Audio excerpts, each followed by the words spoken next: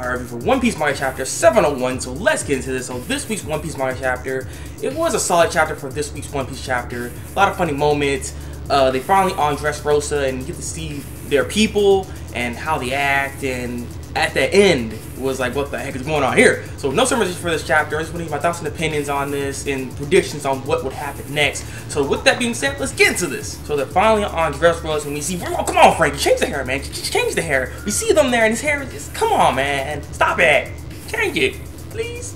No, but in all seriousness, they're finally on the island. And the thing is, Luffy has this idea to try to ride on Momonosuke. And this is where things get kind of interesting, because there's this panel where we see Momonosuke, and basically he doesn't want to show or tell him that he can fly. He's like, I don't fly, I don't even off chance I do, I'm not gonna do it. Like, it's just, he was trying to like cover it up or something. I'm not sure why exactly. But there's a panel where we see it and it says, what's your name? And he seems all like nervous. So I'm like, what is going on? What is he hiding exactly? They just want them to know. And I'm just very curious about that. I just don't really know. I don't know at all what that is. So I'm very curious to what is he trying to hide. So after that, there was a little bit of comedy with freaking Momonosuke and freaking Kinemon with the dress. It was funny. It was funny stuff. But here's the thing. Right after that, Traffic Law ends up giving Nami a Vivid card, and I'm like, that's not really good, because that's like foreshadowing right there. Something bad is going to happen.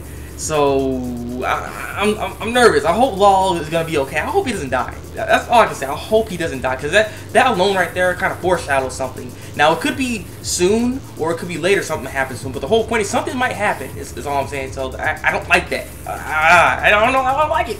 Law was trying to go over the plan with the crew and everything, but the problem is the captain left. Freaking Luffy, he left along with Zoro, Frankie, Kinemon, and Sanji, and they're all on the island right now. And this is where we get to see basically a world building for how this island works, basically, and its people. And so we get to see the island, its full spectrum and stuff, and it's nice at first, you know. You have like the nice flower bed, you know, the food smelling good, you got dancing ladies and stuff like that, you know. It was nice, but then there's toys. There are toys that walk around, talk and stuff. Like, what's going on here? And they coexist with the humans, so it's like, if for visitors, it'd be very, very, very odd. You know, for the rest of them, like the people that already live there, like, you know, they coexist with them, so it's like they're not really bothered by it. So it's odd. It's odd. Why are there toys walking around? How are they alive?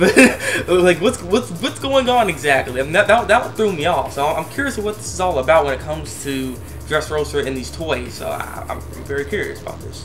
Luffy doesn't care that the toys are walking around right now. Like, I care. Like, explain a little bit of this. What's going on here? But they end up getting into their disguises, and they're in this like pub area. And basically, one thing to note when it comes to this island, or this area of this island that they're on right now, is it's people. They don't really seem concerned that Don Flamingo left.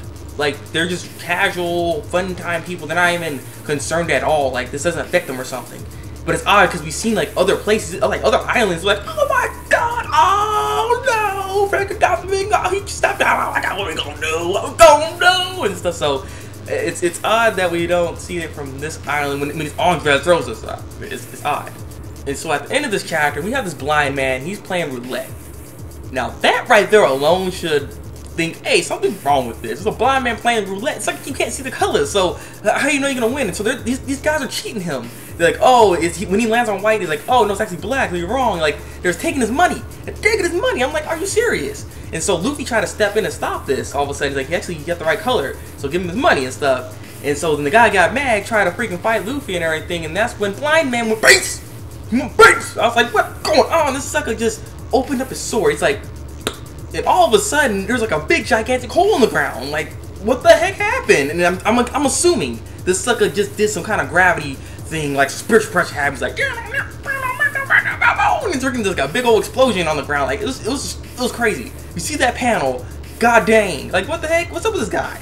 And he's blind. He's a blind man. He looks pretty beast, but he kind of reminds me of Kizaru. He looks like him. Like, oh, well, obviously, like, he looks like him.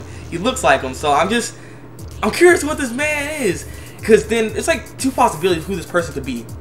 Either he's Fujitora, you know, he's one of the admirals, or he's a person from the Wano country. I'm betting my money he's from the Wano country. He's a samurai, so hopefully Kinemon says something to him so that can confirm it, so we can understand who this person is and so forth. So I'm curious about this guy. I am curious. He's freaking beast. It's like I just open this sword, like bam, like what the heck? Like seriously, what the heck? What would happen if he fully unsheathes the sword then? Like what the heck would happen? You gonna blow the planet? Like, I don't know. I'm curious. This guy seems pretty beast, so I want to see where this goes. I want to see who is this guy? Who is this guy? I just want to see all that. You know, I want to see, not be blinded. Oh no, that's messed up. I'm sorry. But what I think is gonna happen in the next chapter is that we're gonna get the reveal of this blind man, of what's his name, where he's from, and stuff. I like to know this, but hopefully the next chapter will reveal this guy, and also probably skim back to Law side of things, because again they didn't listen to the plan. They just left. You know, they're anywhere at this point. So this already gonna bring a lot of trouble, and so they're gonna try to go through their plan. They're gonna probably get to the green pit before they do or something. So we're probably get to see what they're gonna run into. So I can't wait to see that. Leave a comment below, tell me what you think of this chapter, like this review, and subscribe to my channel if you want to see some more One Piece chapter reviews from me. This is a little late like I normally, but I've been doing it because I'm waiting for the manga stream scan. So with that, yeah, you know, I hope you guys enjoyed it. Hope you guys enjoyed. Had some fun time stuff. Yeah, it's been the Thabreakmaster though. And until then, people, break out. Here's my review for So after that, there's a little bit of comedy, like calamity, nah. And then all of a sudden, I got a freaking this now.